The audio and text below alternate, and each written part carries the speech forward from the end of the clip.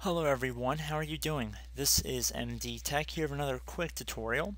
Today I'm going to show you guys how to reset the Windows 10 taskbar back to its default settings. So this is going to be a pretty quick tutorial and we're going to jump right into it.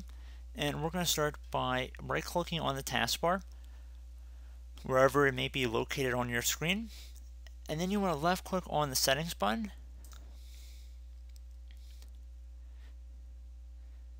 You want to make sure lock the taskbar is turned on, so just toggle these to the on or off position just by clicking inside the oval one time. And now everything on my screen is the default, so if you guys are curious, we're going to just go slowly through some of these. So automatically hide the taskbar in desktop and tablet mode are both turned off. Small taskbar buttons is turned off as well.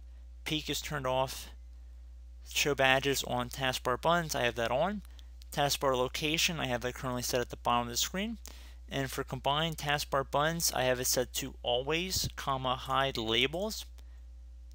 So, and you can see what happens if you turn that off.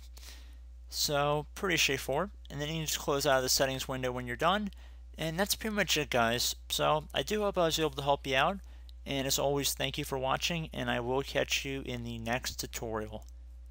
Goodbye.